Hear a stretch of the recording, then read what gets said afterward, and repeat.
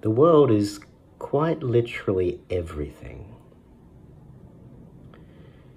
And so whatever you say about the world, whatever claim you make about the world, you will be right.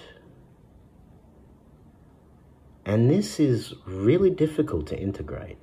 And I've been thinking about this a lot lately because I've been feeling like a crank, like a conspiracy theorist.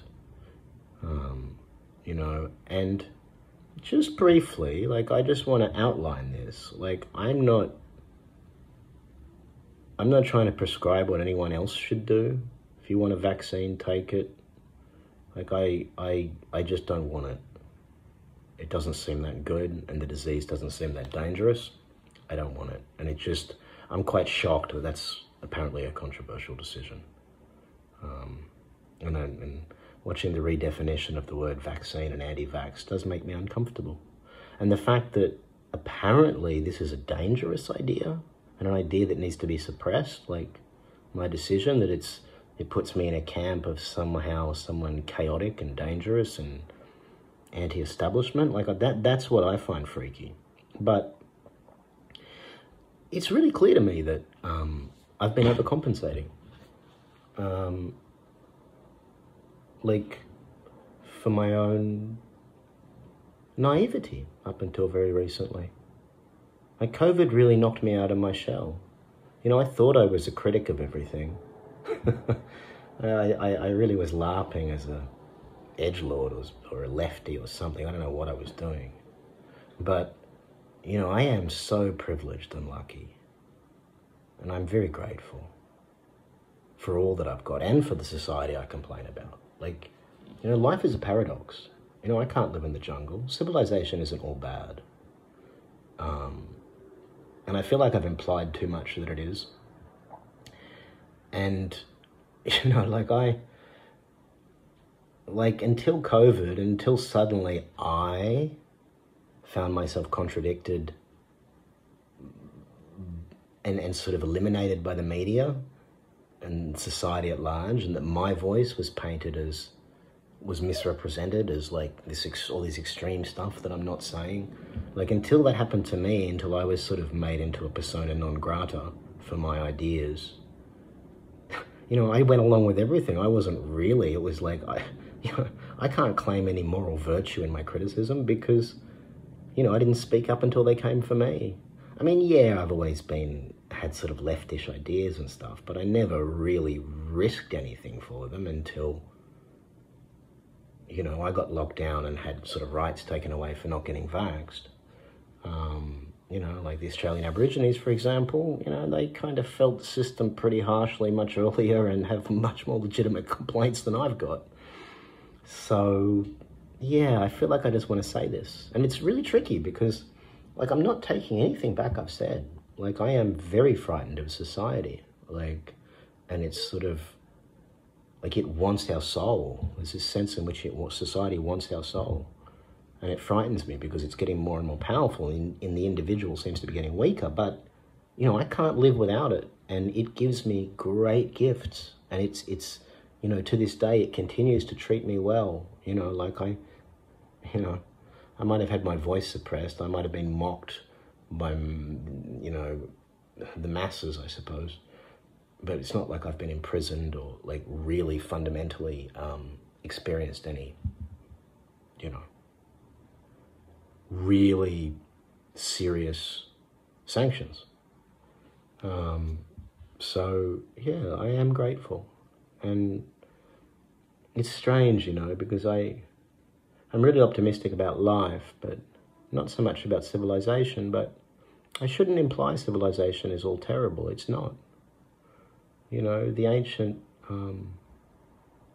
savage, and I use that word savage because for the civilized person, the modern person, to live in the wild without power or devices is savage. There's something about that old word that's really honest. We even use savage as a positive word now, right? The kids do.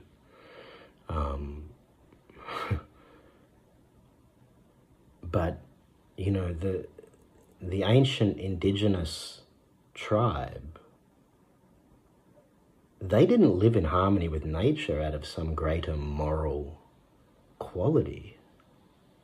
They just couldn't conceive of anything else. I mean, they are trapped in a kind of transference and projection. They cannot see themselves as separate from nature. They are literally unconscious in a way that we actually don't really understand anymore, because of how,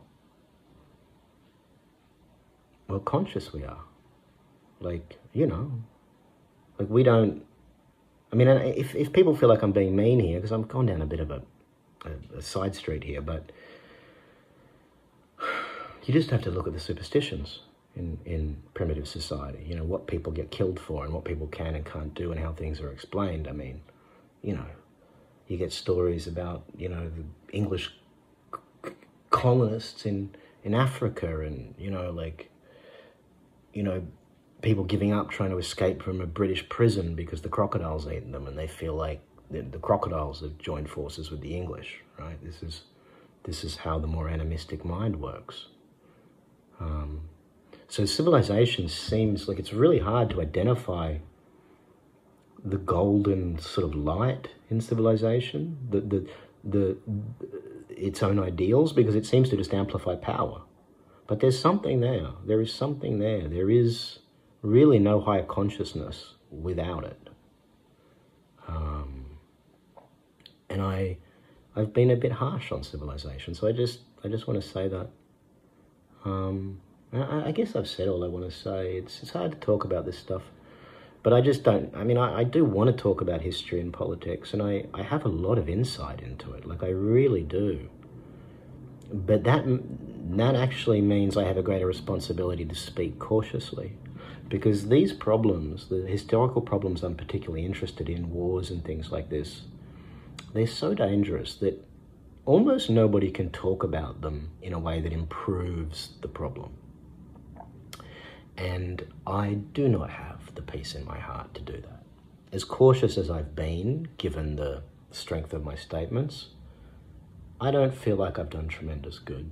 You know, I'm not ashamed of it. I'm not taking anything back or pulling anything down, but, you know, it's really clear to me. I used to love talking about this stuff out of a desire to sort of be edgy, or to show off my intelligence, God help me. But these days it's more a realization that what my ego is doing here is there's a part of me that doesn't want to learn, doesn't want to see myself or change. And, you know, if I focus all my analysis on problems that are beyond me, that I have no authority over or direct responsibility for, and that, you know, I might as well talk about the weather, you know, then I'm not likely to be transformed. Although it's interesting, I'm really grateful to people like my brother and Vlad Vexler for standing in and replying to me and not overly demonizing me. It's been really helpful. You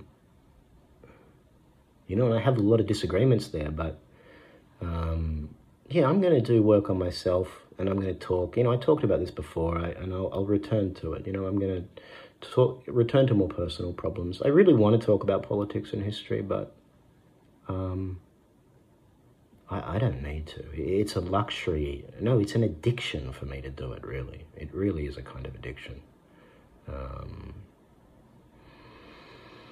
So I'll try to get back to it later after taking well, I take very circuitous routes